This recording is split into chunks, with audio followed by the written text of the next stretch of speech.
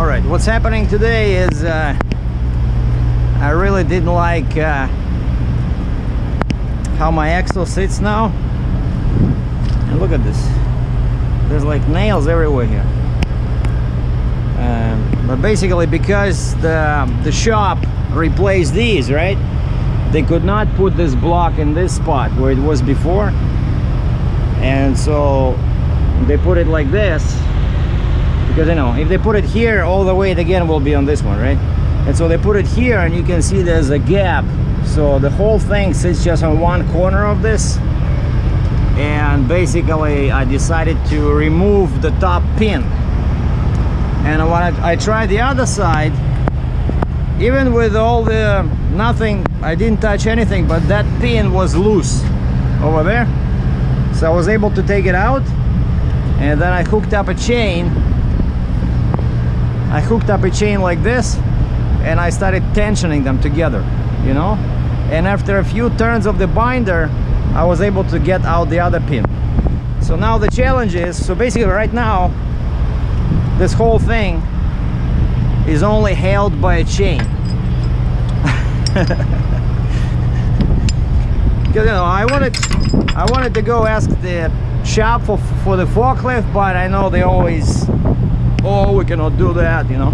So you see, now this is very tight, so that's 3,000 pounds sits on this, and the issue is I want to keep turning until it falls out. Like these things will just fall out, but then we have probably 6 inches and this thing will just drop, you know, and I don't want that. And so what we're gonna do now is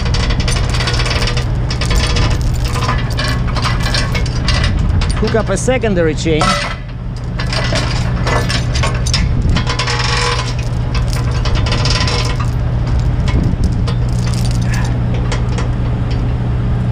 And this spot here where I'm standing, it's still the other axle that sits on blocks, so there's no danger. We all trained professionals here.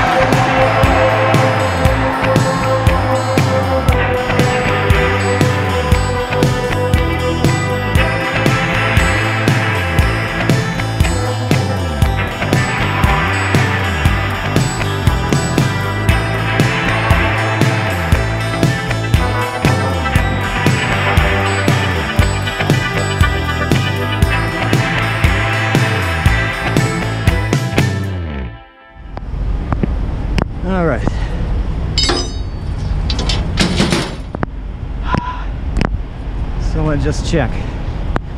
So the bottom pins, yeah, so you see the bottom pins are in.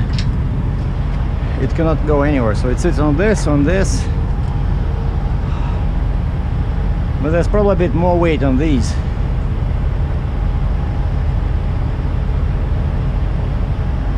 But we'll see what happens. This is the last option that I had in mind for hauling these as a tandem. So if those pads break again, that means that interesting. We have parts falling around here.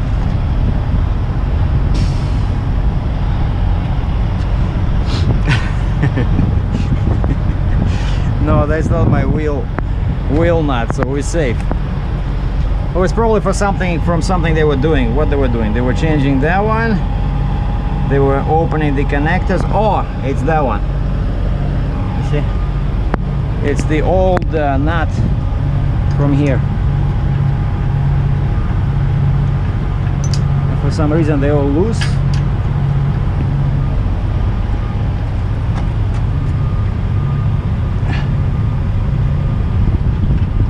I'm just gonna put it on top, just in case I lose one of them. So anyway, so now we're riding like this in style, and the plan is next time when I have to lift it, I'll just ask the guy at first to lift it a little bit till this touches here, and then I enter the pin, insert the pin, and then we can take it off. So I don't know, I think this should work, but I just don't like this one is really a bit deformed, but we'll be keeping an eye on it, like next stop we're gonna see what happens. But for now, I didn't have any breakfast, I just had like a bagel, but now I feel like I need some food, before I hit the road and head back to Canada.